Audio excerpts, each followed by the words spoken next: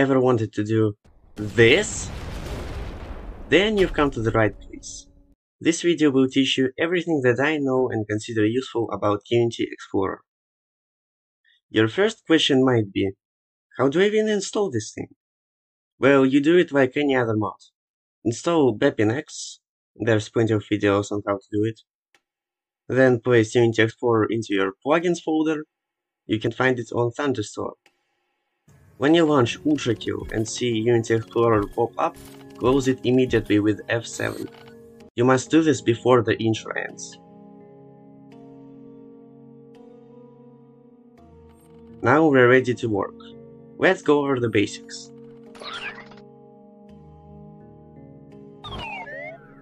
We'll work on the standard 2x2 cube. Outer arm options only allow you to change the size, but Unity Explorer allows you to do more. Press F7 to open the Unity Explorer. On top of the screen, make sure that Object Explorer and Inspector are selected. Go over to the Inspector menu and choose World. Now select the cube with your mouse. It should look like this now. Here we can adjust its position, rotation and size. Input the coordinates with spaces in between.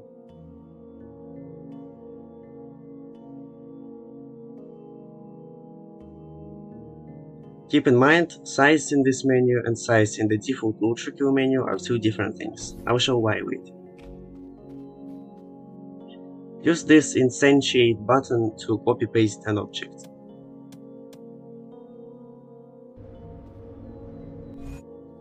If you look carefully, there's a small gap between these blocks. Let's fix that.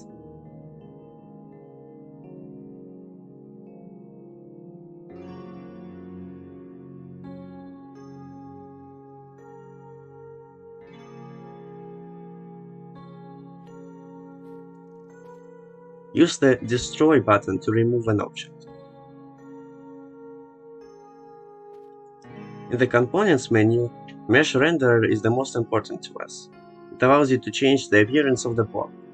Scroll down to Materials and inspect the material.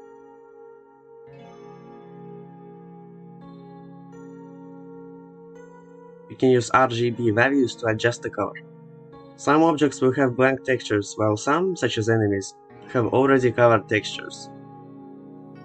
The coloring will look different on them. If you want to switch the texture entirely, locate the material you want, use Object Search or inspect an existing object. Copy the material to clipboard and press Paste in the material section. Congrats, you've turned a grid block into stone. Truly black magic.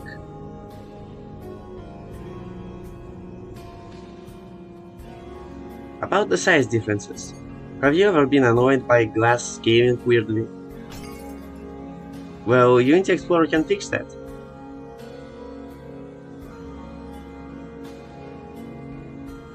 And keep in mind, changes made in Unity Explorer except position and rotation of objects will be reset when reloading the map. A useful thing to know is the basic cover material. Use and recover those if you can't find something you want. Basic cover white can be recolored into any color you want. Keep in mind, if you change the color of the object without instance at the end, you'll change all future objects. Time to talk about the Scene Explorer. You can find everything that is located in a valor here. The green squares mean an object is activated. Let's deactivate the lake.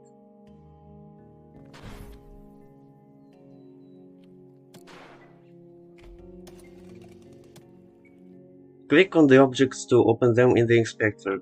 For example, we can navigate the lake folder to find the water and change its color.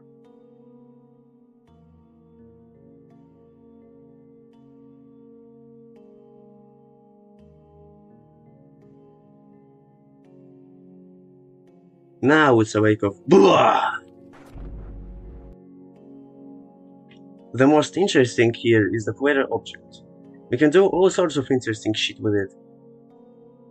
For example, turn on the heat phase in any part of the level.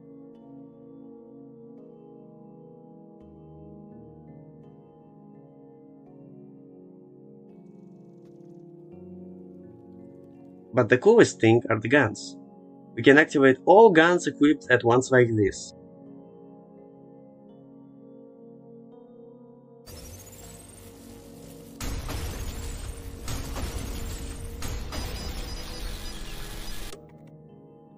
Click on weapon to edit it.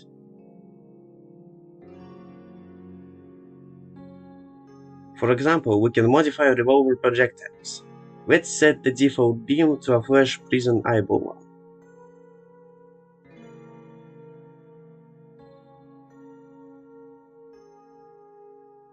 The charge shot will be set to a mind flare laser. And the coins will be set to null, which means no value. Keep in mind your weapon will be reset if you approach a terminal. Anyway, here's what it looks like. We have no coins. Our beam looks cool, but we aren't able to friendly fire drones now. And our super beam is not accessible because we have the wrong revolver. Let's change that to a normal shotgun. Okay, let's see. It seems our mind flare beam is deactivated. Fix that and oh. Be ready for unexpected shit to happen all the time because you clicked the wrong object.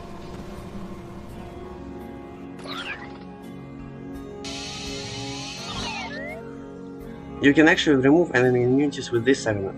Just choose whatever enemy you don't need to hit either way, like an idol.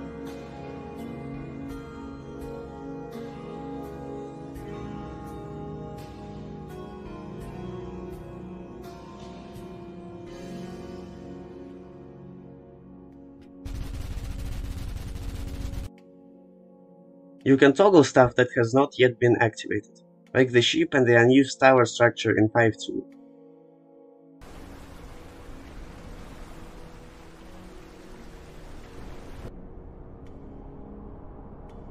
If an object has no parent objects, it means you can add a "Don't Destroy" element to keep it loaded.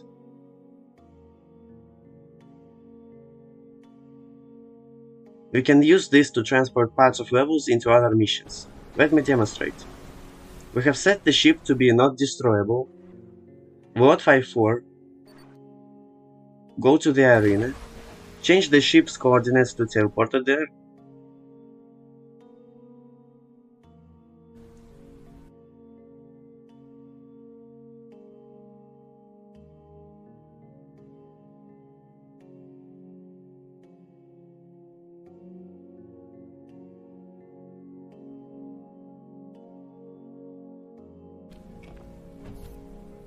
Adjust it. Remove everything unnecessary.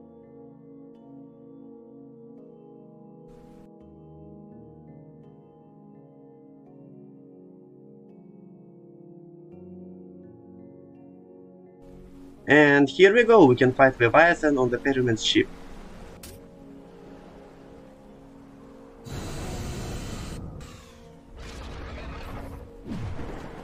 The Vermin will be a bit buggy though, but the Leviathan works fine.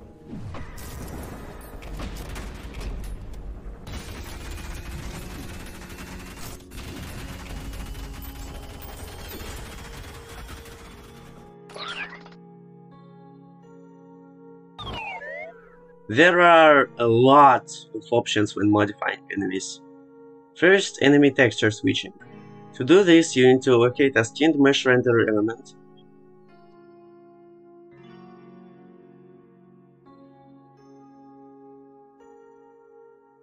Now scroll down to materials, find the material you need,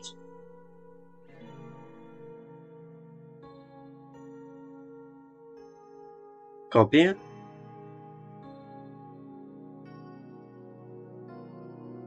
paste, all done.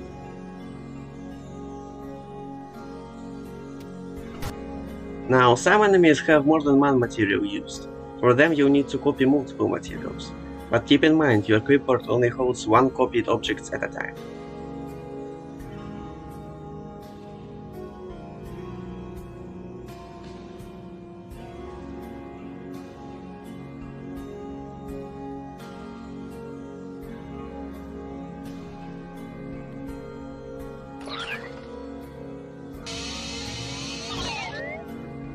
I will use this malicious face as an example. Let's try to replicate MFBD-01 Pyro from Break Their Hearts.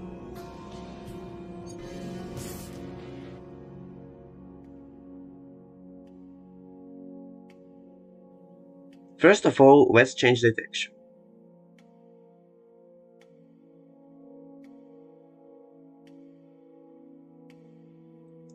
Oh, and by the way, you can enable Mauritius old modder here.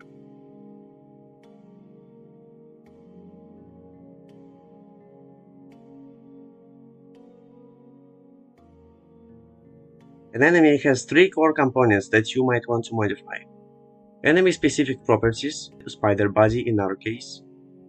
Enemy identifier, which has generic properties that can be applied to any enemy. And sometimes an enemy type. Machine for most enemies. If you are looking for something and can't find it, it's probably somewhere in there. You can alter some settings here, like the maximum beam amount, projectile type, etc. You can also change current HP and max HP.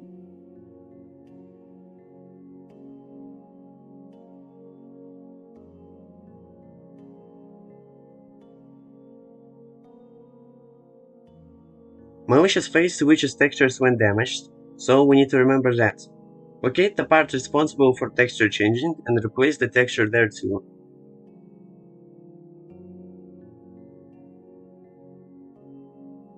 I will use the explosive homing projectile.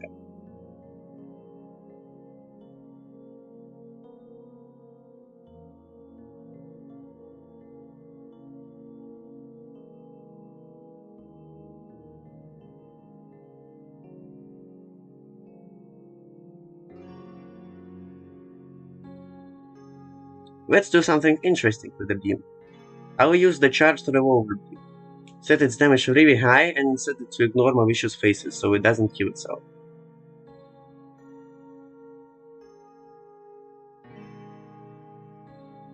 Lastly, use override full name in the enemy identifier to change the name and add a boss health bar component.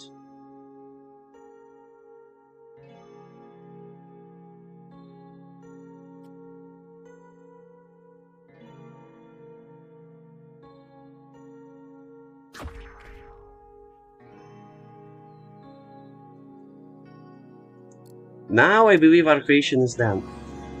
Note that the beams won't damage V1 because they are revolver beams.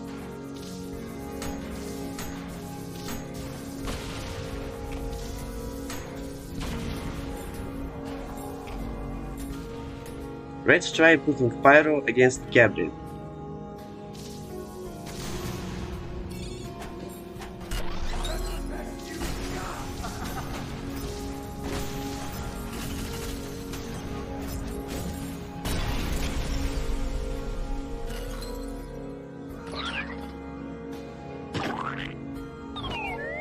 When adjusting the difficulty setting of an enemy, which changes the behavior, you might get confused. How is a number supposed to represent difficulty? It's really simple. It goes from 0 to 4, 0 being harmless and 4 being brutal. The order of the difficulties is the same. Another thing to keep track of is object classes. For example, we cannot paste a game object as a grenade. We have to search for the grenade class to find suitable objects. As you can see, one gutter tank is shooting rockets while the other one uses spore eject grenades.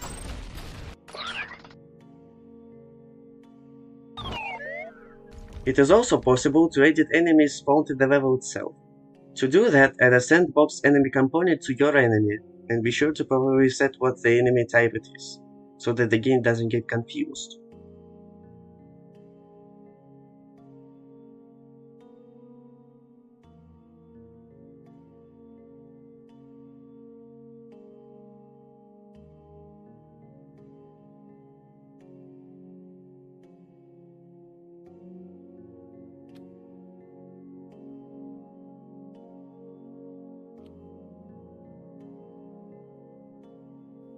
You can directly edit the spawner arm menu.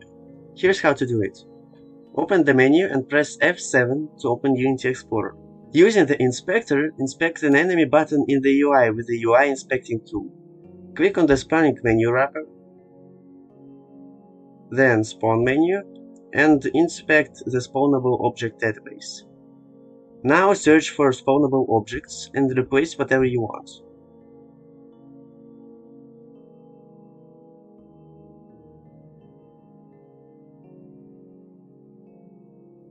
After you are done, press F7 and close the menu. Did nothing change? Well, that's right. For the changes to take place, reload the level using Restart Mission. Now we can see we can spawn some interesting things. Sure, some of them don't work properly, but Minos and Something Wicked work just fine.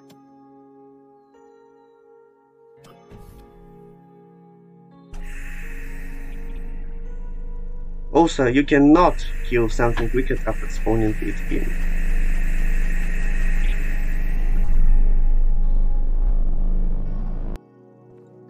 Now that we know our capabilities, why don't we have some fun with them? You might know that an enemy cannot be sandified and puppeted at the same time. Well, we won't let the game tell us what we can or can't do. Tick the sandified box in the enemy identifier. And why don't we try something else? Let's unpuppet the puppet.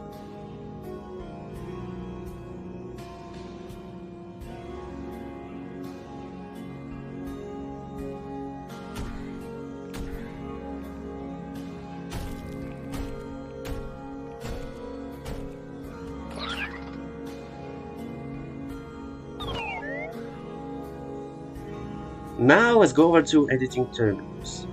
It's actually really simple. Select the canvas of the terminal, locate the desired menu, and then edit the icons. Let's replicate the Hellbender from Break Their Hearts.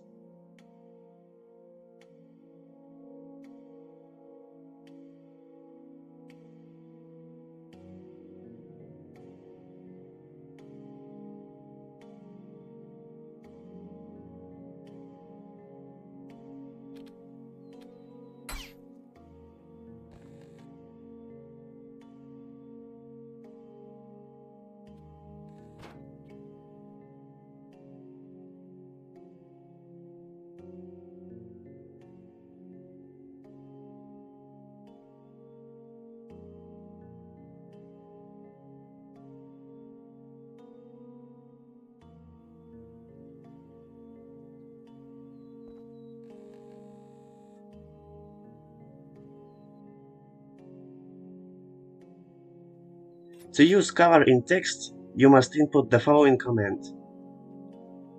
Really easy.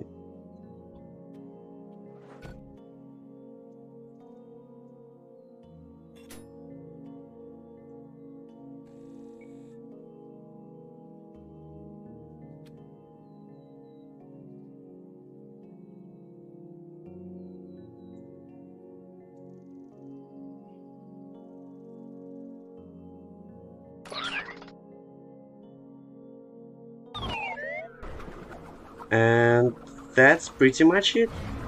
I know there's a lot of stuff I could show, but that's not the point. With this tutorial, I wanted to show the possibilities and some examples so that I could inspire you to try something. So get creative, download mods, and break the game. And take care!